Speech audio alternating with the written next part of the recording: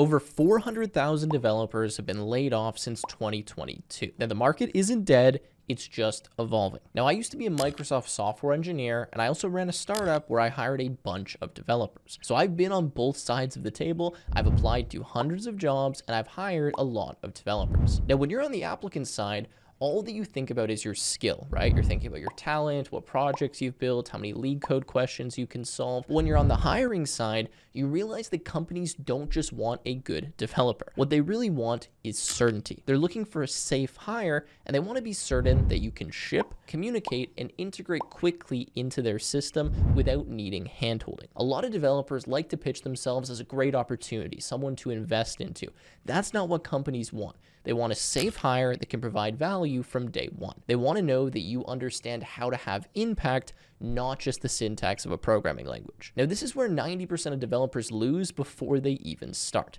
They sound replaceable, their profile looks like everyone else, and they play the wrong game. Now, the market isn't harder nowadays, even though it feels like it, it's just noisier. And that noise kills a lot of opportunity. Now, there are more developers than ever, right? There's never been more developers than there is right now, but there's fewer that actually stand out as problem solvers rather than people that just write code. I've literally seen insanely talented developers go 6 months to a year without getting a single offer. And that's purely because they positioned themselves wrong and they didn't have the right strategy for applying. And I've seen average developers get hired in 4 weeks because they knew how to present themselves like a top 1% candidate, and they essentially knew how to fake it until they make it and just how to play the game. Now, this is what I say all the time. Knowing how to code is a completely different skill than knowing how to get a job. Now, this is really the difference between being seen as an expense versus being seen as an asset, especially because developers demand a pretty high pay. Now, the people who are struggling right now, they're not bad, they're just invisible, right? It doesn't mean that you're not a good developer. It doesn't mean that you don't have the skills. It simply means that no one is even seeing you. They're not even seeing your resume. They're not getting your profile in front of them. Now, the people that are struggling, they're sending hundreds of applications a week, doing everything they're supposed to,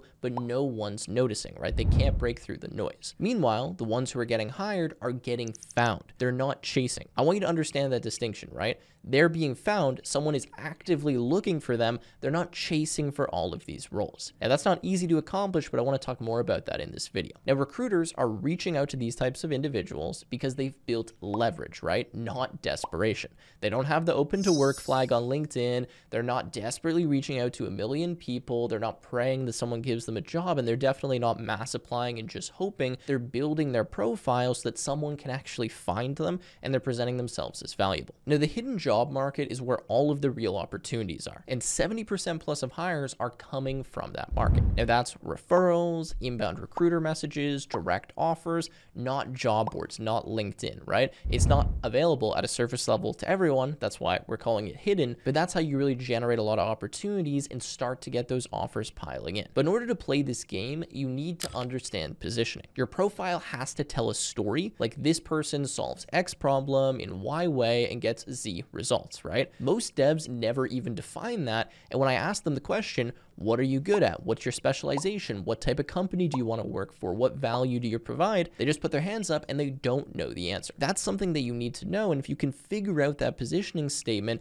that's going to help you a ton. We'll talk more about that in this video. Now, when we started helping laid off engineers, we noticed a pattern. Now, this is across almost 100 people that got hired again. They all stopped looking for jobs and they started marketing themselves like they were an offer. Just like you see an offer online, an e-com offer, a mentorship, whatever, same thing with these developers. They're marketing themselves so that people come to them, they see the value, and they reach out. Now, they learned how to build authority around their name so that recruiters instantly trusted them and they had massive credibility. They showcased real-world business impact, not just what tech they used, but the results that they were able to produce. And they practiced interviews strategically like athletes, not just like a random person going to the gym. And most importantly, they learned how to build leverage. Now, this is a word that I use a lot. You want to do the tasks that bring you the highest amount of leverage. You need to understand where you're actually positioned in the market and where you can generate the most amount of value. Now, instead of sitting there and begging for a single software development offer, they created multiple offers at once and made companies compete to get them. For example, one of our students, Nishal, had 3 offers at the time that he accepted his deal from Oracle. That's where he was making over $220K. The reason he was able to get to that salary level is because he was genuinely in a position where he had leverage. He had options and he wasn't desperate. He didn't need to beg. He could dictate the terms for his employment. And that's what a lot of people never get to, but you can if you build the right strategy. Now, when this happens, everything changes, right? When you go into an interview, the tone is completely different. Your confidence comes back up. You stop chasing and you start looking for the right opportunity for you. When you go into an interview and you have 4 offers in your back pocket, the pressure's off, you're relaxed, you're actually asking questions of the company as well, and it becomes a two-way street. You're no longer sitting there as the desperate candidate that's unemployed that needs a job. You now know you have a bunch of different options and you want to see if this is a company you actually want to work for. The interview shifts, and not only are they interviewing you, you're interviewing them. Now, the systems that we build for these students that are able to do this is simple, and it follows 4 phases. First, visibility, then authority, then conversion, and lastly, leverage. Now let's touch on visibility. This essentially means that you need to make your online presence impossible to ignore. That's everything from your LinkedIn, your portfolio, and your GitHub. All of those should feel like an asset that helps you get hired. Every piece of information about you online should act like a piece of digital real estate that's driving people to you, right? Whether it's a recruiter, whether it's a freelance client, doesn't matter. Everything that you have should demonstrate the skill that you have, your authority, and that's what we're going to get into next. Now, from the authority side of things, you can have a great profile, you can have a big LinkedIn profile, big YouTube channel, whatever, but if it doesn't show business impact, then it doesn't matter. You need to show how your code actually drives outcomes, has saved time, or has made companies money. At the end of the day, what is a developer? They're a problem solver, right? That leads to some kind of business impact. Companies only hire developers because they actually drive the bottom line, right? They're able to automate some software, save some time, whatever, build something that's sold for hundreds of millions of dollars.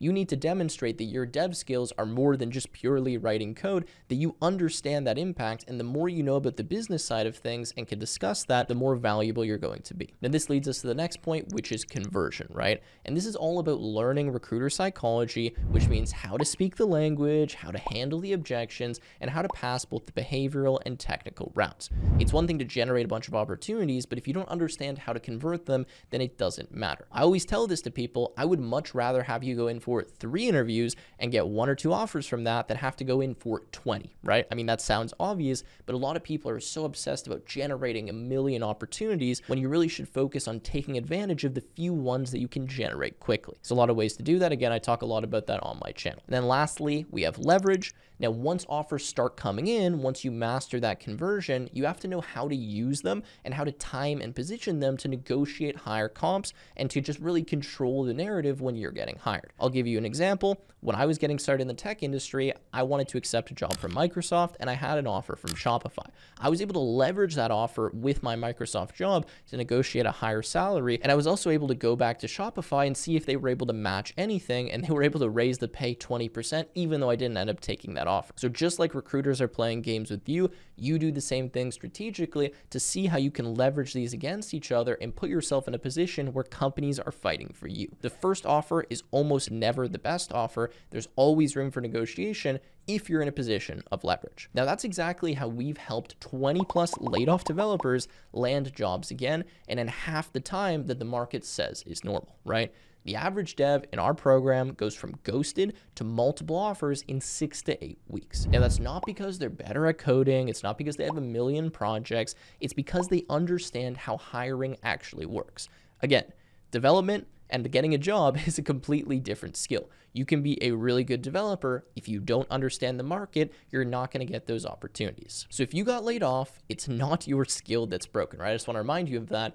It's your strategy. And that's another thing that we work on a lot, is getting these people's confidence back, because if you've gone 6 months and you haven't received a single interview, it can really discourage you when, again, it has nothing to do with you. It's simply how you're positioning yourself. Now, with that said, the job market has not collapsed, even though it may feel like it. It's simply evolved into a new game, and most people are playing by the old rules or just playing by no rules at all because they don't understand the market. You can either outwork everyone or you can outposition them. And the second one wins almost every single time. Now, we've seen it over and over. The moment a developer fixes how they present themselves, everything changes. recruiters who ignored them at the start actually start reaching out to them. Interviews stop feeling like interrogations and they start feeling like conversations, like I talked about earlier. And that's what I want for every developer watching this, right? To stop feeling like you're powerless and to start taking control again. At the end of the day, it's your action that's going to lead to a result. You can sit there, send out thousands of applications and pray that you get something,